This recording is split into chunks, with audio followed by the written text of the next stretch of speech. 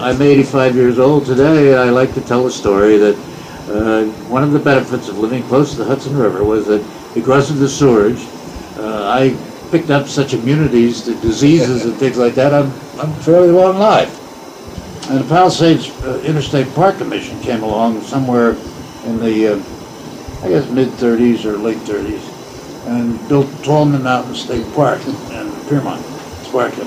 And amongst their structures and things down there, they included a pool.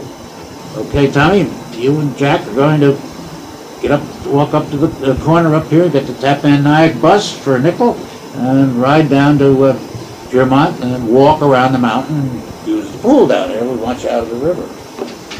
So, you know, being dutiful good boys, we grumbled a little bit, but we did do that for several days. And I don't remember which one of us came down first, but we both eventually came down with impetigo, oils and whatever. So my mother, God rest her, couldn't get us back on the sewage-laden Hudson any faster than any other human being. We were back there and away from that place in no time at all.